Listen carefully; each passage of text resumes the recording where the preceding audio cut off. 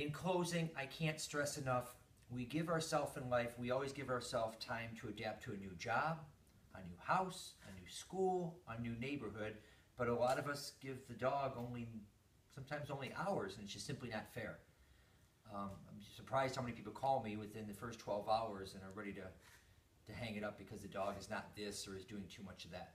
So I can't stress enough, if you're going to give yourself time to acclimate to any type of anything, please do the same for your dog. There's a lot of things going on in the dog's mind that we can't even begin to comprehend. Okay? It's just a lot to walk in. They're bombarded with all of their sense, and you can do them a major favor by just relaxing, allowing them to get a lay of the land, the structure, hierarchy, and of course exercise.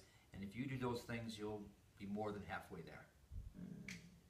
Another thing that we want to make sure you understand is that identification should be kept on your dog at all times. So when we deliver your dog, they will have the rescue's phone number either on their collar, as this one is, or on a tag that will be hanging on the collar. That identification must stay on the dogs for the entire 2-week trial period.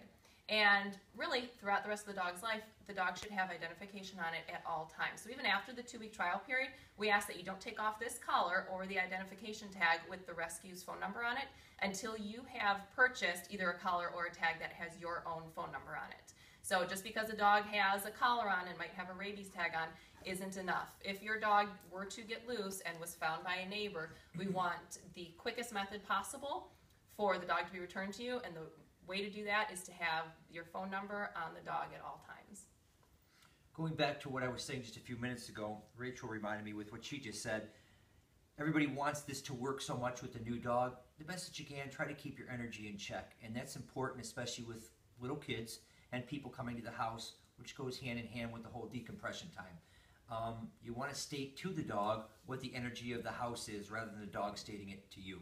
So when new people come over or you're taking the dog here and there, try to really be that leader, that calm, assertive leader. You'll find your dog is much more responsive and you're set up for success. And last but not least, please be in contact with us. Particularly throughout the 2-week trial period, we will be checking in with you to make sure that things are going all right and to see if you have any questions. Please don't hesitate to reach out to us and inquire about anything in regards to anything that we've talked about today, the dog, the routine, the veterinary care, all of that. We are more than happy to be here and support you.